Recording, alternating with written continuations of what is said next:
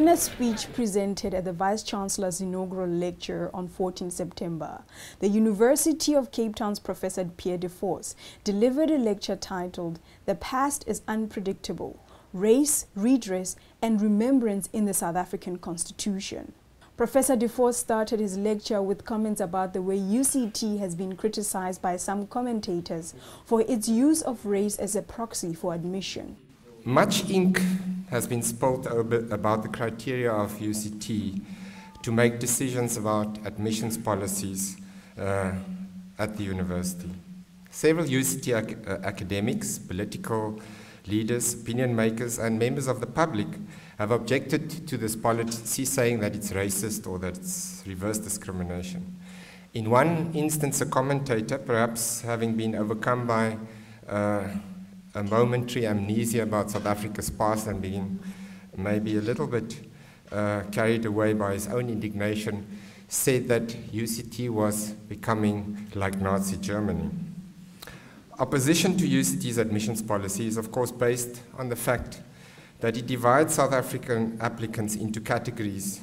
Those, on the one hand, judged to have been affected by inequality and disadvantaged, the redress category, and those who have not, the open category. And the policy further then divides those people in the redress category in terms of, and I've always put inverted commas around these terms, black, Indian, colored, and Chinese, and set different criteria for their entrance. Opponents of the policy often invoke the founding values of the South African Constitution, which are, of course, many of you would know: human dignity, the achievement of equality, the advancement of human rights and freedom, as well as non-racialism and non-sexism. And they argue that it is constitutionally impermissible to rely on race as a criteria for admitting students to university or for any other form of redress, really. In order to get beyond race, they say, one has to stop classifying people in racial terms and have to stop using apartheid-era racial classifications to make such decisions. Perhaps channeling the present US Chief Justice. I'm not going to say anything else about Chief Justices tonight. The US Chief Justice John Roberts, who was quoted in one affirmative action case as saying, "The way to stop discrimination on the basis of race is to stop discrimination on the basis of race." In this lecture, I contend that the fact that has been ignored by many who take part in these debates about UCT's admissions policies or about redress measures in general is that race continues to permeate every aspect of both public and private life in our society. De Vos argued that the Constitution prohibits unfair discrimination on the basis of a range of criteria, race included. On the other hand, it does not prohibit the use of race when addressing the effects of past unfair discrimination or when addressing the lingering effects of racial discrimination and racism, he pointed out. Our Constitution differs from other constitutions which assume that all are equal, and in so doing simply entrench existing inequalities. Our Constitution recognizes that decades of systematic racial discrimination entrenched by the apartheid legal order cannot be eliminated without positive action being taken to achieve that result. And that is why the Constitutional Court has embraced the notion of substantive equality. And they have said, when we deal with equality, we cannot assume that we have all been born free and equal, and therefore that the Constitution enjoins us to be the state and everybody else to treat every single person exactly in the same way. The court said this is so because if we do that, if we assume that, and if we treat everybody and demand that everybody is treated exactly the same way, it would freeze the status quo and would not take account of the existing largely racially determined social and economic imbalances and differences of power in our society. Instead, the Constitutional Court has emphasized that there must be a substantive notion of equality that must underlie the constitutional project. And that substantive equality means that we have to look not at how people are treated, but we have to look at the outcome, at the impact of certain treatment, whether the impact is going to address the effects of past discrimination, racial discrimination and other, or whether it is not going to do so. And therefore, the court said these measures, corrective measures, are not reverse racism or positive discrimination, which is the language that they use in the US. Instead, these corrective or restitutionary measures are integral to the reach of our equality protection. Now, the fact that the Constitutional Court has embraced this substantive notion of equality and has emphasized that corrective measures are both constitutionally permissible and sometimes actually required by the Constitution in order to achieve real equality, does not mean that the Constitution places no limits on what corrective measures can be taken. There are 3 requirements that must be met before a measure is constitutionally compliant, if it is going to be, say, a race-based corrective measures. The first requirement is that one must ask whether the program or whatever of redress is designed to protect and advance a group of people or category of people who have been discriminated unfairly in the past. And that means, therefore, that the court has said that any group that can show that as a group it has been discriminated against in the past, that group will pass the first hurdle of the affirmative action inquiry. And of course, because we must remember our apartheid past, one such group will be black South Africans, whether they are classified in inverted commas as Indians, Coloureds, Africans, or whatever the case might be. And the court also said, well, it will not always be easy to make these categories watertight. Sometimes not all the people who are going to benefit from a scheme will actually have personally suffered discrimination, disadvantage, and harm.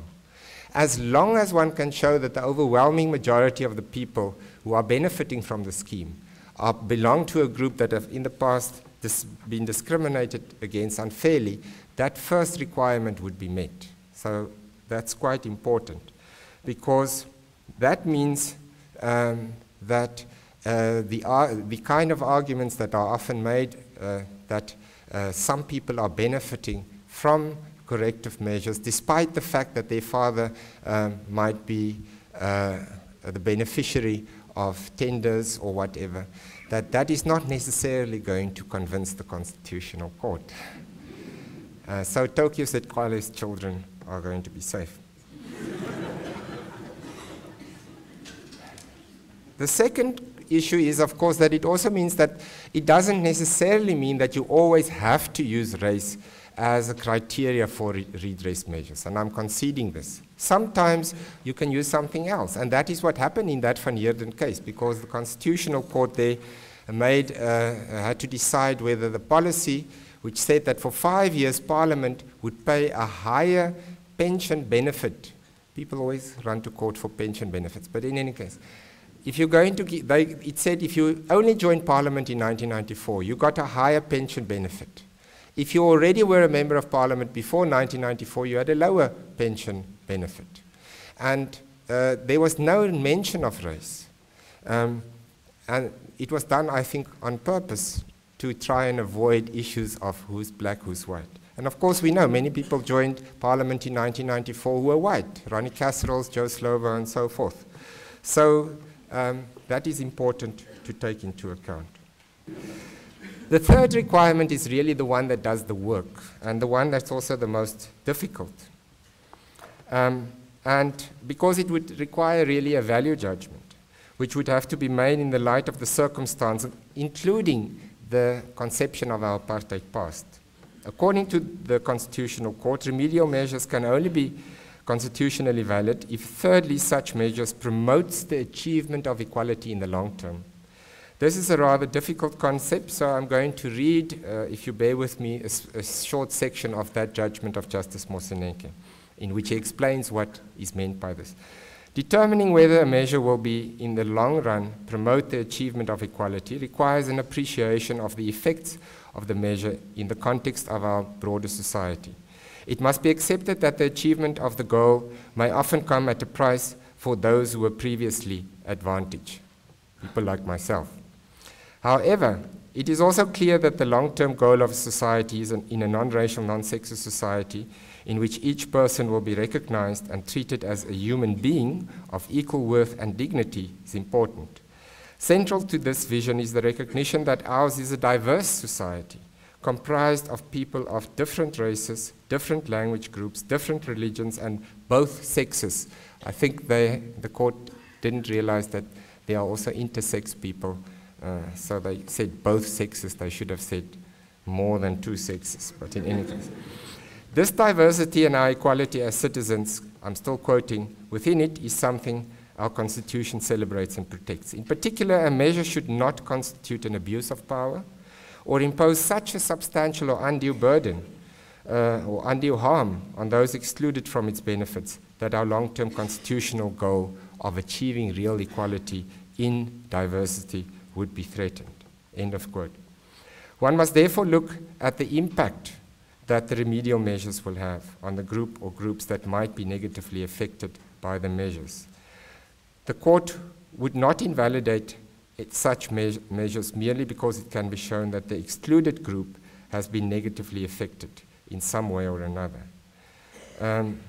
So, for example, the admissions policies of UCT, which reserve certain places for black South Africans, say at the medical school, it can arguably be argued that it disadvantages those marginal white students who might have gotten into the medical school had there not been such a program.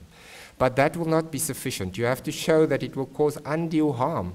So you have to show that it sends a signal that the group is not equally worthy of concern and respect with other groups. So at this point, perhaps it's important to just note that the court also leaves the door open for a re-evaluation of this policy in the future. What the court said was, firstly, that apart from race, there are other levels and forms of social differentiation and systemic underprivilege which still persist in our society, and the Constitution enjoins us to dismantle those also. Sexism, homophobia, prejudice based on disability or HIV status, and other aspects of or characteristics of a person's personality which invoke opprobrium may also be targeted. While the Constitutional Court recognizes that at present, Section 9.2 must be interpreted with specific reference to apartheid past, and while it has to take into account the effects of past and continued unfair racial discrimination and racism, when it evaluates the constitutionality of corrective measures, it also recognizes that this context in which they judge and the actual situation of individual people and groups might change over time. If power in society shifts fundamentally, and if the dominance of what I call whiteness as a norm subsides in our society, the court might well evaluate remedial measures differently from what it does at the moment.